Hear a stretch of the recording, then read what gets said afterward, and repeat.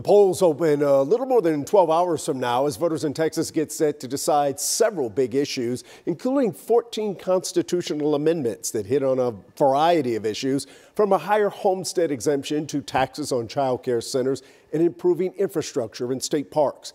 Residents will also vote on city and county races and school bond issues that will have a big impact on where you live. But so far, we've seen relatively low turnout. During early voting, a little over 200,000 people cast a ballot in Dallas, Tarrant, Denton, and Collin County. You can vote tomorrow from 7 in the morning till 7.